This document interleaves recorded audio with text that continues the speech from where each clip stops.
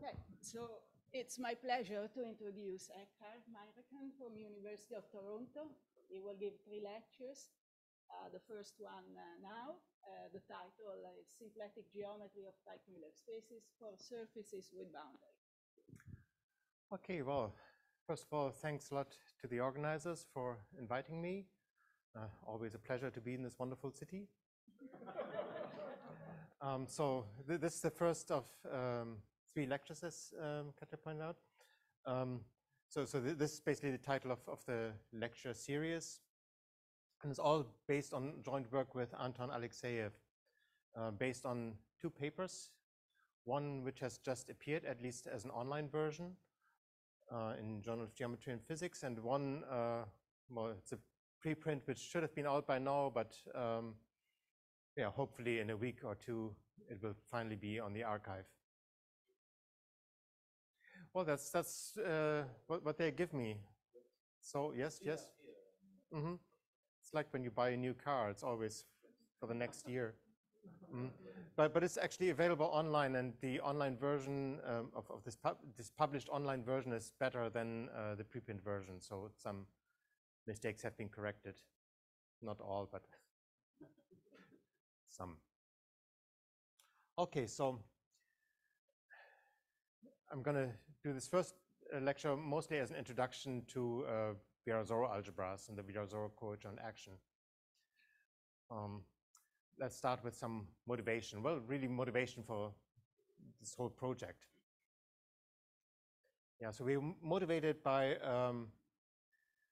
some recent works in physics on JT gravity, Jacqueff-Teitelbaum gravity, in which appeared these moduli spaces of Riemann surfaces with a wiggly boundary. So maybe I should actually start with a bit of a disclaimer. Anton and I have not done any work in JT gravity, and speaking for myself, I basically don't even know what JT gravity is. So our motivation was really just to look at these papers in the sense of looking at them as opposed to reading them. Mostly just looking at the pictures as far as I'm concerned. So they had some pictures that looked like this. These surfaces which develop funnel ends. They call them trumpets, so we adopted the name trumpets because it sounds more funny. But then the boundary gets cut off at infinity. So what they're explaining to us is, well, they start out with this action functional for JT gravity, which has a topological term, which is the Euler characteristic. So the way they phrase it is that it's really the Einstein-Hilbert action with a boundary correction term. But in 2 dimensions, it's just the right-hand side of the Gauss-Bonnet formula, so it's just the Euler characteristic. So if you have only that term with the Euler characteristic, not really interesting physics appears, just a topological term. But then there's this extra term, which is JT gravity term. So in this formula, K is the Gauss curvature. Little k, so which is this integral over the boundary, is the geodesic curvature of the boundary. And this field phi is what they call a dilaton field. And yeah, as you can imagine, when you vary things, you roughly get surfaces which has Gauss curvature equal to -1 and geodesic curvature of the boundary equal to +1. Yeah, and then they explain to us that they're doing these path integrals and then doing them in stages.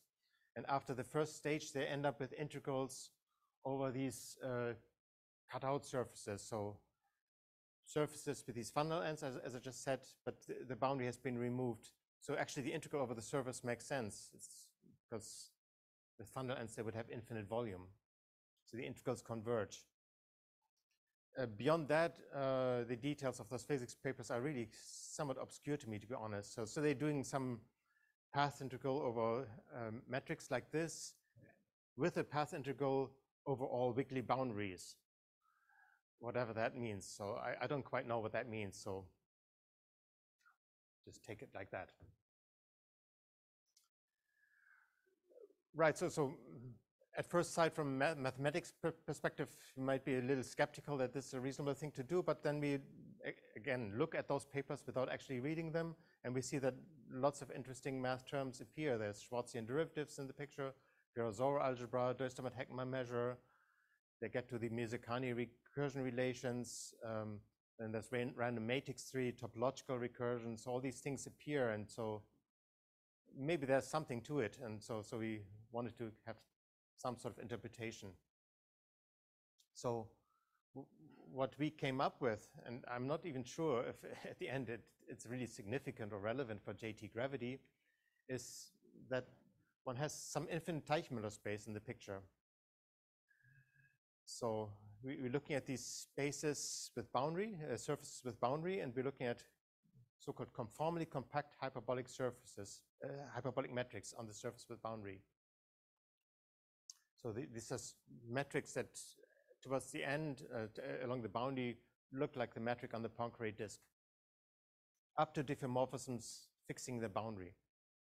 So this would still be an infinite dimensional space, because the diffeomorphisms of the boundary would still act on that space.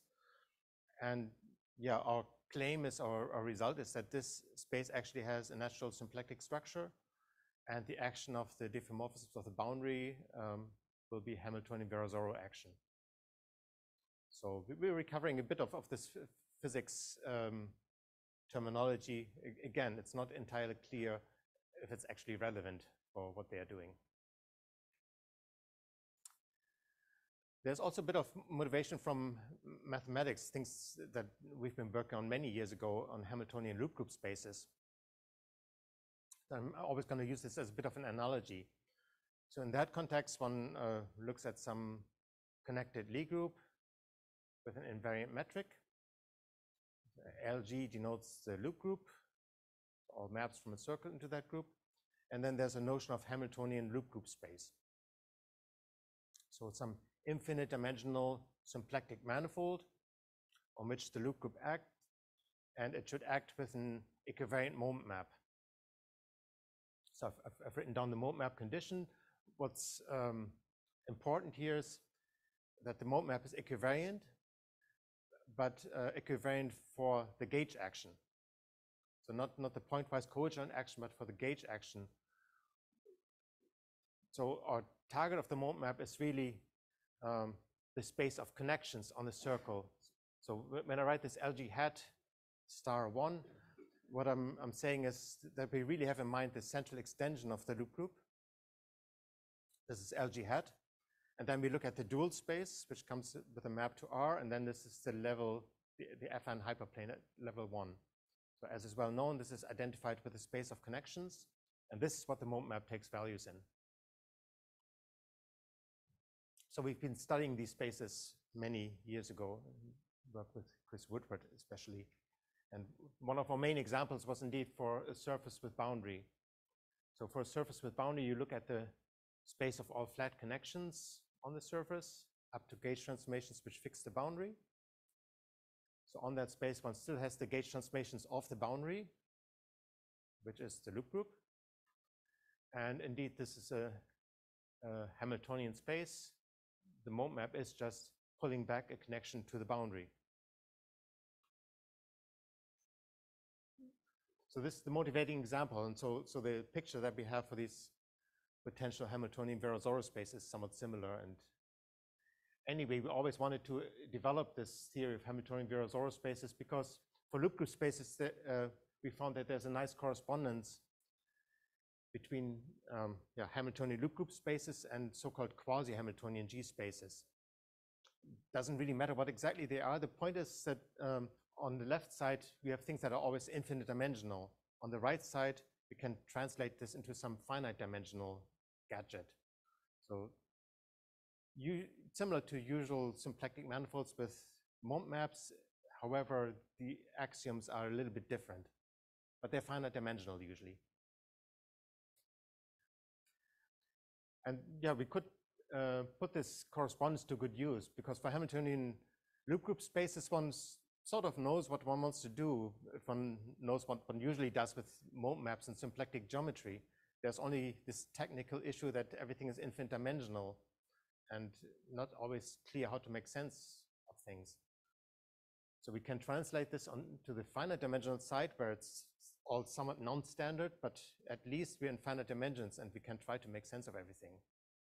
And so this program we could put good use for one thing. We could find many more examples of Hamiltonian loop group spaces in this way by constructing quasi-Hamiltonian G spaces. There's some Döstermatt-Heckmann theory in the picture.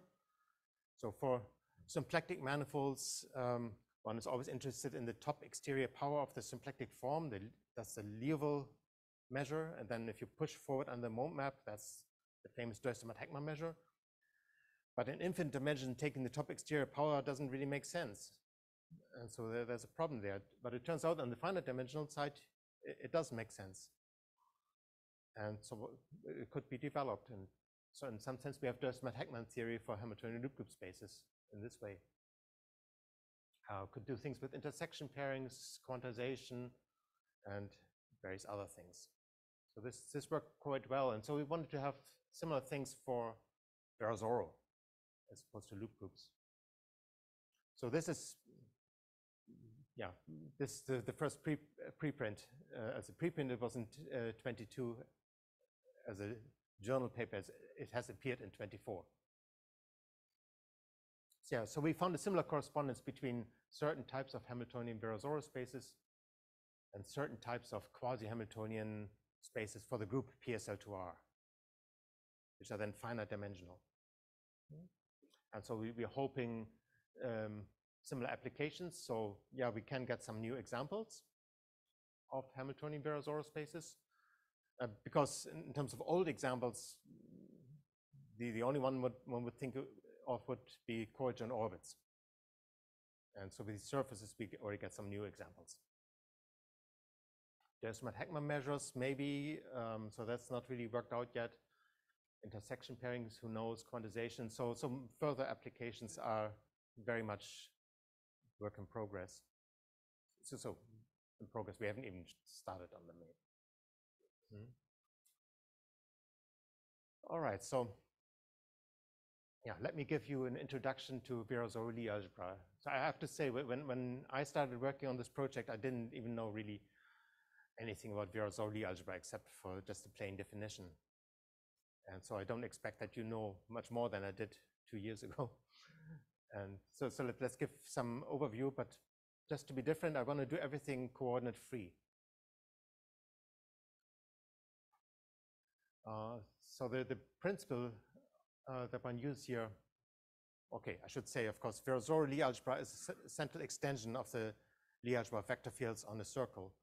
And I want to explain how you construct this central extension. So the principle for how one constructs central extensions is the following. Whenever you have a group, a Lie group, acting on an affine space with a property that the underlying linear action is just a coadjoint action, and with a property that the skew symmetry holds. So in this formula, when I write, so x and y are elements of the Lie algebra of K. Y dot mu, that would be the infinitesimal action, so that lies in the tangent space. So it's an element of K dual.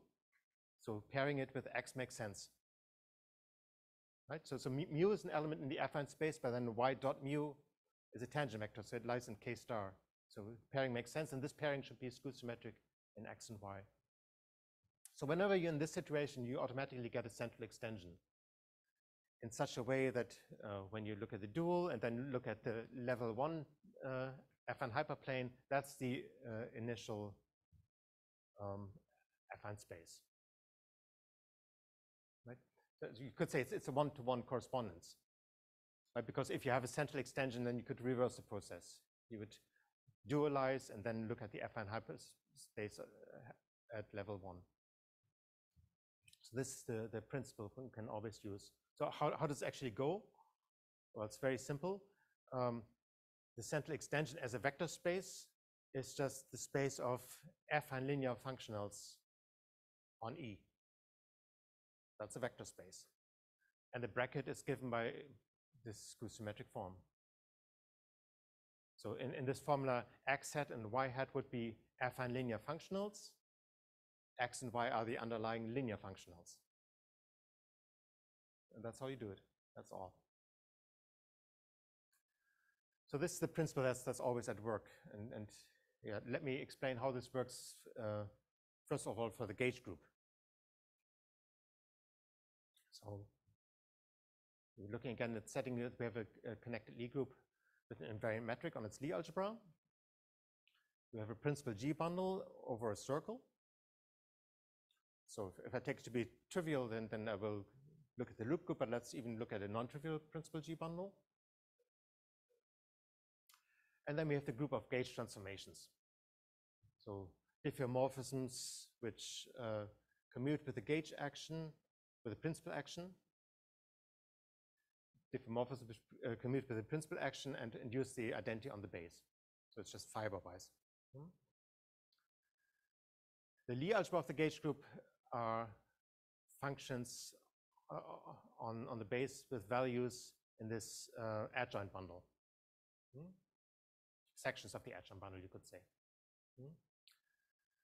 And then we have the space of connections, which is an affine space over one forms with values in the adjoint bundle.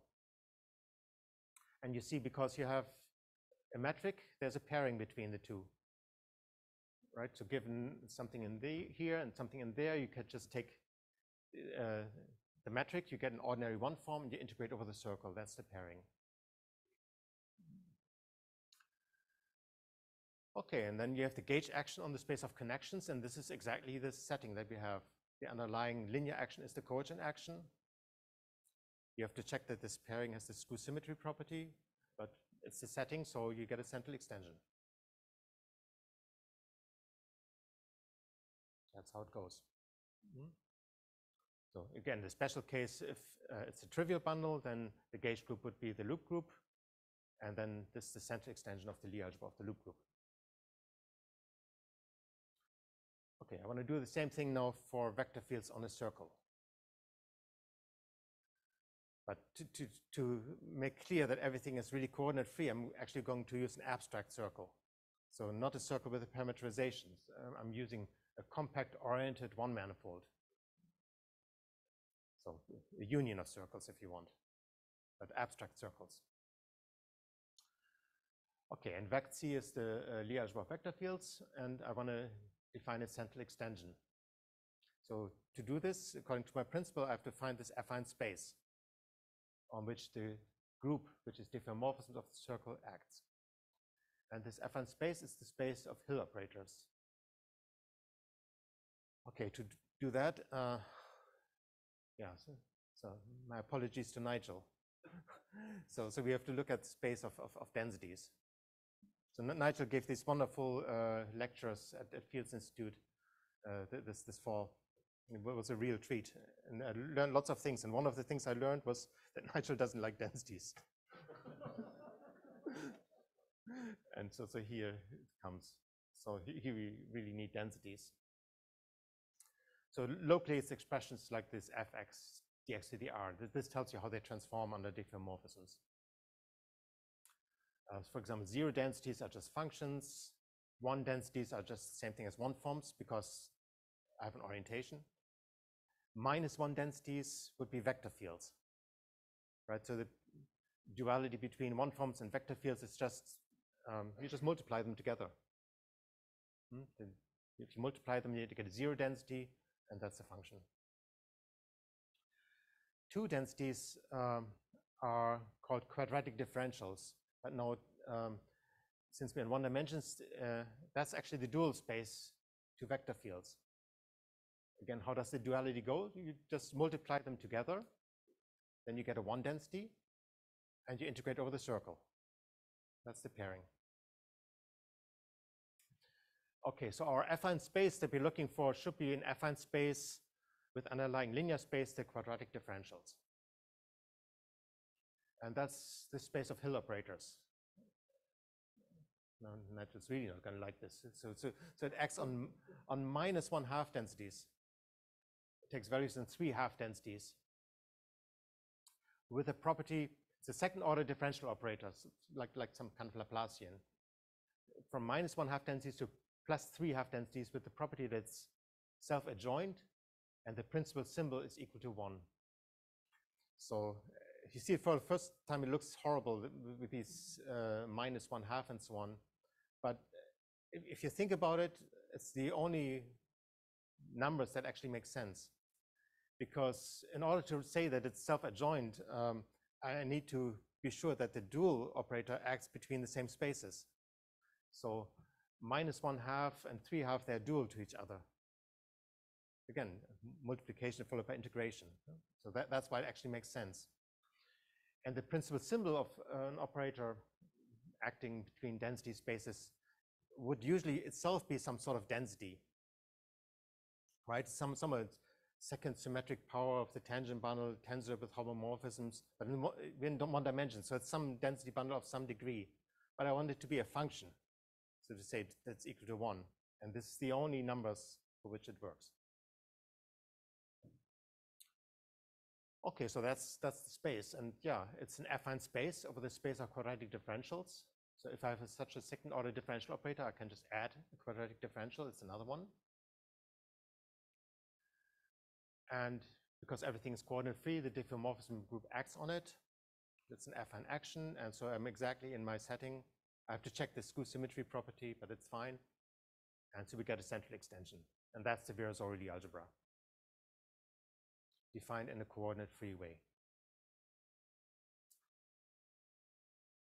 Okay, so it's the action on the space of Hill operators. That's what we refer to as the coadjoint Virasoro action. Any questions about this?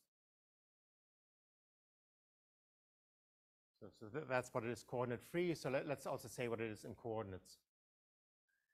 So now let's take the circle to be an actual circle. So you can figure out, so if you have coordinates, then everything gets trivialized. The densities just become functions. You just have to keep track on how they transform. But yeah, so the density bounds, everything gets trivialized. And so you can figure out what is the central extension in terms of a cocycle, and it's this famous Gelfand-Fuchs cocycle. The Hill operators, they are just like Schrödinger operators. So you could say Hill operator is just a Schrödinger operator on circle. But yeah, strictly speaking, acting on -1/2 densities.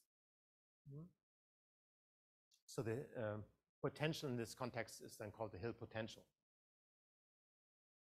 Yeah, but the interesting thing is, how does diffeomorphism actually act on these things? And you work it out, and what pops out is this formula. So there are two terms to the formula. So it's easier to say, how does the inverse of diffeomorphism act? So roughly speaking, the inverse of diffeomorphism acts by pullback. So this is this first term, but we're remembering that we're basically dealing with quadratic differentials. So that's why this f prime squared appears. But it's an affine action, so there's another term, and this extra term is the famous or infamous Schwarzian derivative. So that's what one gets if one actually goes through the motions and works out all the formulas. Okay, so that's my review of Virasoro-Lie algebra. So far, so good.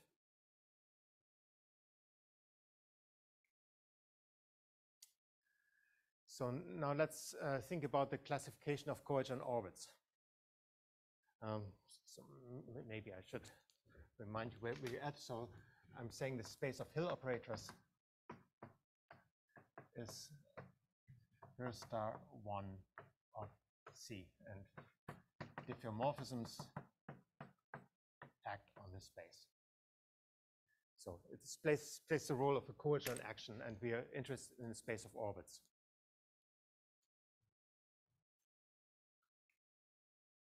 Okay, so first of all, I look at the same problem, not for Hill operators, but for connections. So if you're on the principal bundle, let me set this is, well, LG star, or if you want, gauge P1 star, right? With the action of the gauge group. And can look at its coadjoint orbits. So I first want to look at that problem and then look at the problem for Verasoro. Okay, so it's a well-known fact that the gauge orbits in the space of connections are classified by conjugacy classes. And loosely speaking, the classification is given by taking the monodromy of a connection around the circle. Let's say in a bit more detail how this goes.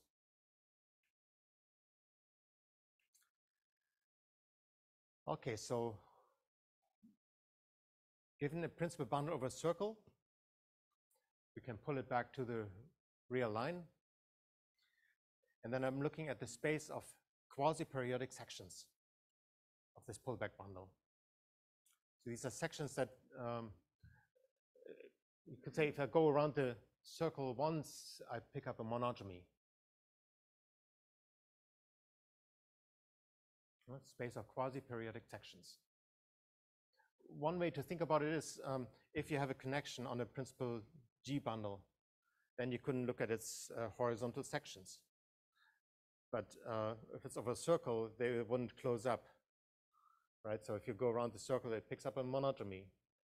So that's why I'm going to the real line, so it actually makes sense to write it globally. And then I get a quasi-periodic section as a kind of horizontal section for a connection. Yeah, so what we then get is some diagram like this. And maybe I actually want to copy it over because we're going to, I mean, this kind of diagram is going to be on almost every slide from now on. But nevertheless,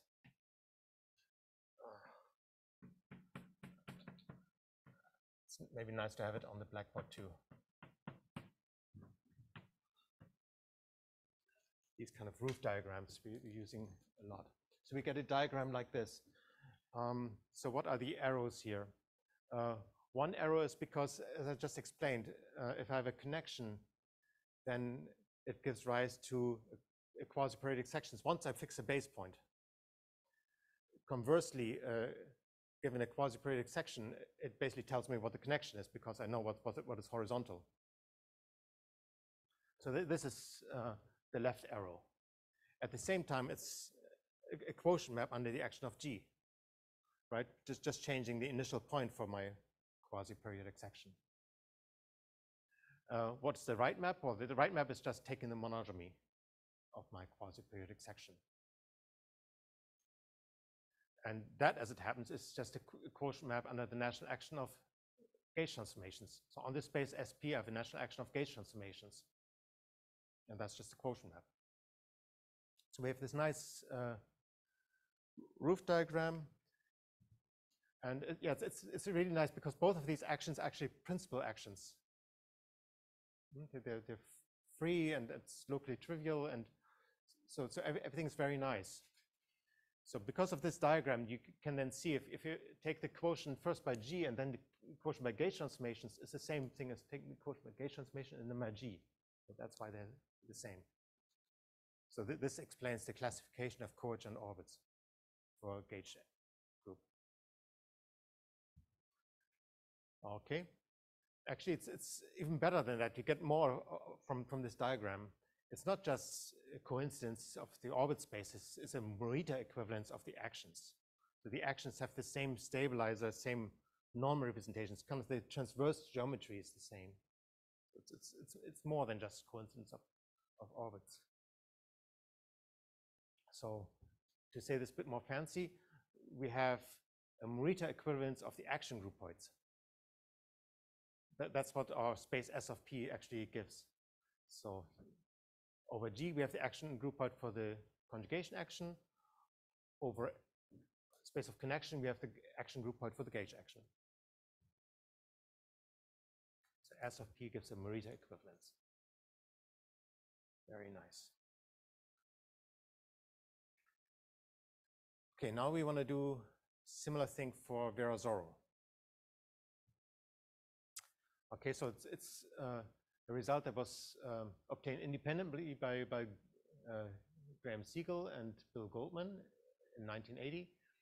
The fact that the coadjoint Verasoro orbits are classified by certain conjugacy classes in a certain open subset of the universal cover of SL2R. So there are other versions of classification, some of them earlier. But this version is the one I'm interested in. And they came up with it independently. And yeah, I want to explain this identification by a similar kind of roof diagram. So first of all, let's give a picture of the universal cover of SL2R. I mean, you know, SL2R is just the interior of a torus, for example, by Cartan decomposition, right? It's just S1 times R2 by Cartan decomposition. So if you take the universal cover of S1 times R2, you get R3. And this is a picture of R3, and in other words, of the universal cover of SL2. And you should think of this as being rotated around this horizontal axis. And these lines, which again have to be rotated to create surfaces, those lines signify the conjugacy classes.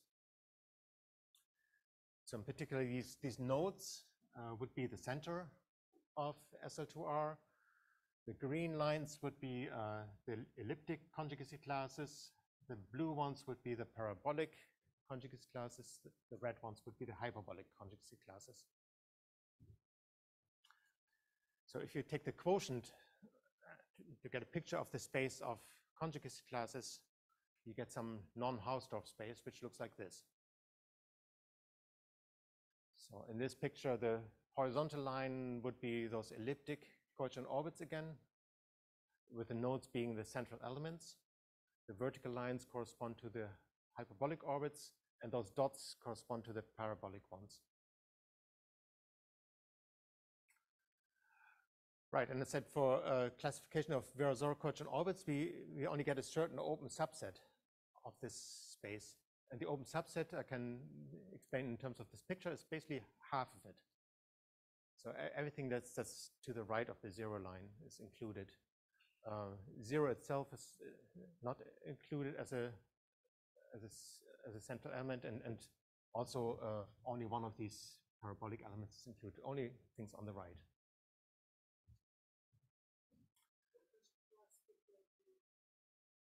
Oh, the plus here just basically means the right side. So I was saying Virasoro quotient orbits are classified by certain conjugacy classes in the universal cover SL2R, and those are the certain conjugacy classes. So in this, at this point, the plus just means the right half, if you want. Okay, and yeah, the way we get it is again by these rooftop diagrams, and yeah, so I want to again, despite the fact that we're using it on basically every slide, I'm going to redraw it just so we keep it in mind. Developing maps, hill operators, and here's a certain subset of universal cover of SL2R.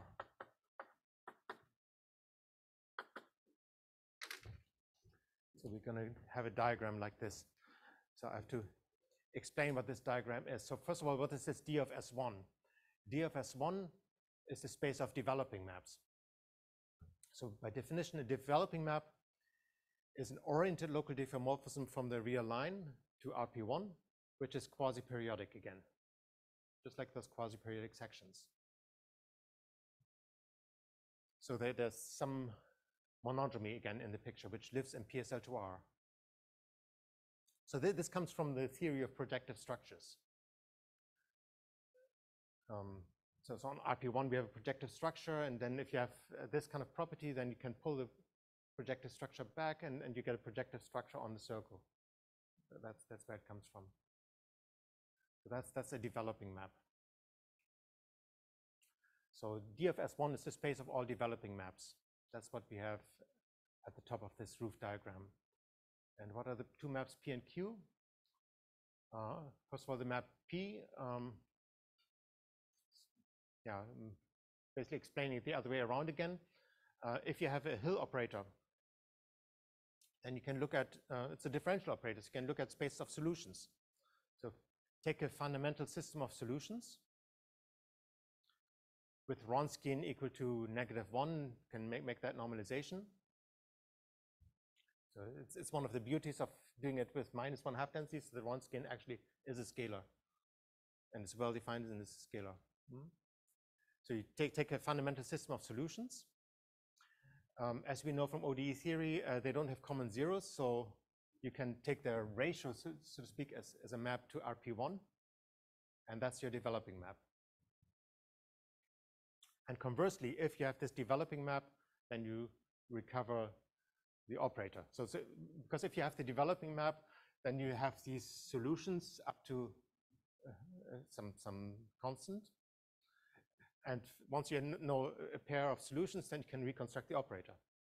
So you can go back. And this is this map P. Yeah, similar to what we had before. It's at the same time the quotient map for the natural action of PSL2R on the space of developing maps. Same story as before. So that's the map P. What's the map Q? Okay, by definition, developing maps have this monogamy, but the map should take values in the universal cover. So one basically lifts everything to universal cover. So given a developing map, which takes values in RP1, we lift it to a map into the real line. So this would be this map phi. In other words, I write the developing map like this: sine phi, cosine phi. So in some sense, phi is just a lift of the map gamma to the universal cover of RP1. And then it's quasi-periodic as a map to the real line. But now on the real line, the action is of the universal cover of PSL2R. Right? PSL2R acts on RP1, and then the universal cover acts on the universal cover. So this is what this H tilde then is. It's like the lifted monogamy, you could say. Right. And yeah, maybe you can vaguely understand why we only get half of the universal cover in this way. It has to do with the fact that I require my developing maps to be orientation preserving local diffeomorphisms. So in some sense, this map phi, it can only move things to the right. That's where it comes from. So you don't get all the monotomies, you only get the ones which are in some sense positive, which moves things to the right. Yeah, and as it happens, just like that before, on the space of developing maps, you also have an action of the universal cover, I should say, of the group of diffeomorphisms of the circle. Because this universal cover can be identified as diffeomorphisms of the real line, which commute with integer translations. And Q is just a quotient map for that. So almost the same story like we had for gauge groups. And so we get this diagram, the two maps being the quotient maps, and yeah, by the same reasoning, we can get this result of classification of orbits. So everything is basically the same, but not quite. There's one small point that is different. It's actually not a Morita equivalence of actions in this case. And the reason is that, okay, one of those actions is a principal action. The other one is not a principal action. It has some not finite, it has some discrete stabilizers. So there's a small difference here. And one can actually see, if one looks at these actions of diffeomorphisms on Hill operators and PSL2R by conjugation, that the stabilizers don't quite match. So there's a small point there. Yeah, but aside from the small point, it's all good. And it turns out we still get some Morita equivalence of some groupoids. On the right side, it's again the action groupoid for conjugation action. On the left side, we just have to be a bit more careful. We could look at the action groupoid for diffeomorphisms. I think it should actually be with a tilde. Not quite sure. I have to look in the paper. That might be it for the universal cover. But it's not quite that we have to take a quotient. Basically, we just have to quotient out these discrete stabilizers. So after we quotient it out, it's no longer an action groupoid, but it's still a groupoid. And we get a Morita equivalence. So it's still a nice picture. Any questions at this stage? Yeah.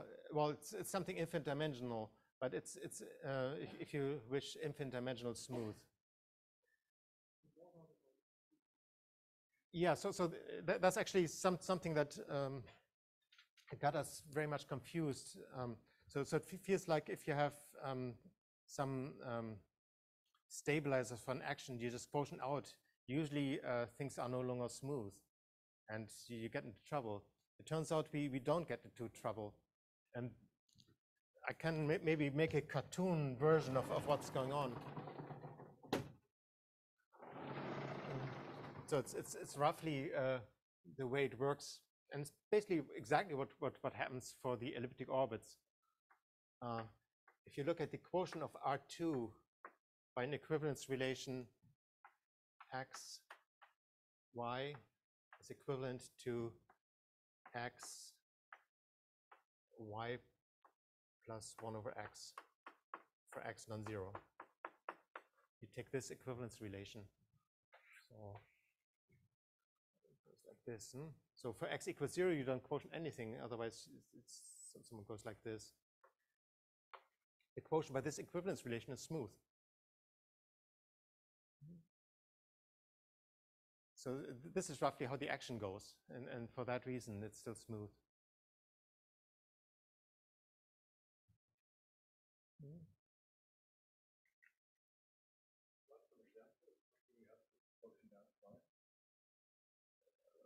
What's an example? So these stabilizers, they're all exactly like here. They're all isomorphic to either integers or trivial.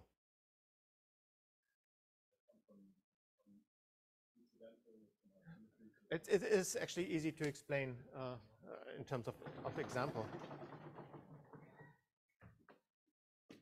I should have actually maybe given some examples of these developing maps.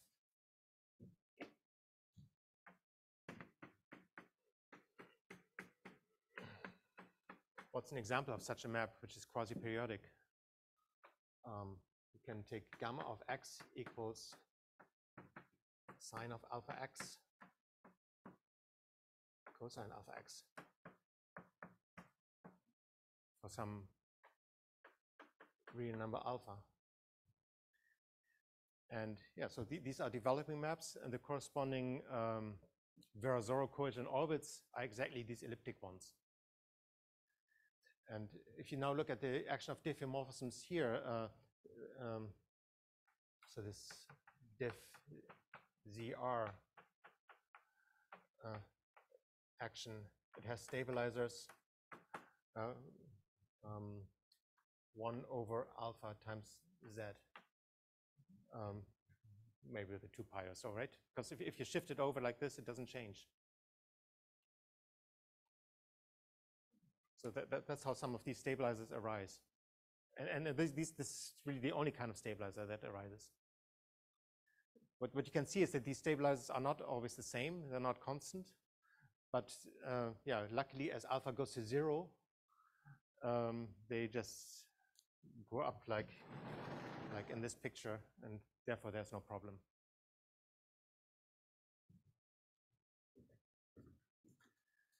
Right. Okay, so in remaining minutes, I want to say actually what we have done. Well, we have done some of this with details about the stabilizers, but we are mostly interested in some of the actual geometry that you have on spaces. Because yeah, these coordinate orbits are not just orbits for an action, they also have these symplectic structures on them. So there's some extra differential geometry in the picture. And we also want to capture that in terms of diagrams. So let's first of all go back again to the gauge group example. So what we had found many years ago, in 2009, is that on the space of quasi-periodic sections, there's a canonical two-form, which is invariant under all the symmetries that you have. It's invariant under the G action, which defines this quotient map P, but it's also invariant under gauge transformations, even invariant under all automorphisms. So it has a huge symmetry group and has the property that its differential is equal to the pullback of the 3 form which you have on the group G. So in this formula, theta L would be the left invariant Maroc-Cartan form. And so this expression is the 3 form which you have on the group G. And so the differential of this bar pi form is the pullback of this 3 form. From some perspective, it's really remarkable that you have such a form. I mean, it's not so difficult to see that this space S of P is, so to speak, contractible. It even has a canonically defined retraction. And so if you pull back a closed 3 form under this map, it becomes exact. And so some formula like this should exist, of course. But the remarkable thing is that you can make it invariant under this huge symmetry, because you don't have any averaging at your disposal. And yeah, but there's an explicit formula. And we also know what its contractions are with the generating vector fields for the G action. And we know what its contractions are with the generating vector fields for the gauge action.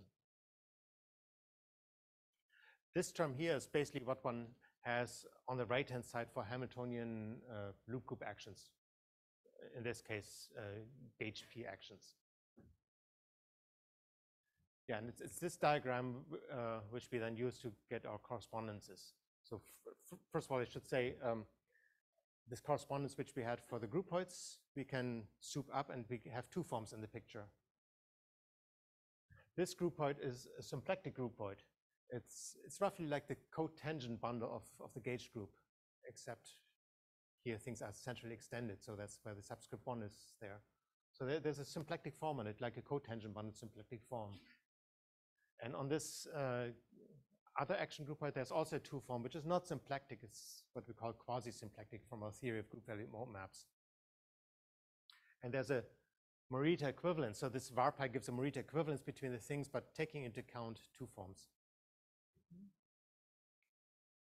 And so this is then what we use to get our correspondence between Hamiltonian spaces for the 2 things. So in particular, one gets correspondence between gauge orbits, cotangent orbits, and conjugate classes, but now taking into account the symplectic structures. So for Virasoro, we have the same thing. So we constructed, again, some 2 form on this space, which is invariant under all the symmetries that you have, and which has exactly the same kind of properties. And so we get some Morita equivalence of groupoids, but now with the 2 forms in the picture, which in some sense says that there's corresponds between the Poisson structure on the dual Virasoro and some structure which you have on SL2R. And so from that one then obtains some correspondence between Hamiltonian spaces, but it's certain Hamiltonian Virasoro spaces and certain quasi-Hamiltonian PSL2R spaces. So for one thing, the moment map has to take values in the subset with the subscript plus, and also there's to be some condition on the stabilizers because of this existence of finite of discrete stabilizers. So there's some fine points what exactly the spaces are. It's a bit more complicated than before, but it's very explicit. And so in particular, one gets a correspondence between cotangent orbits and conjugacy classes.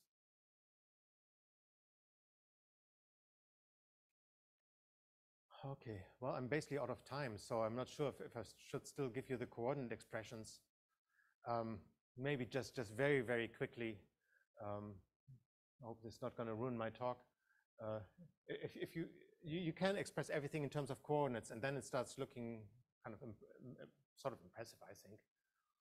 So developing maps are defined by this, can be expressed in terms of these lifts.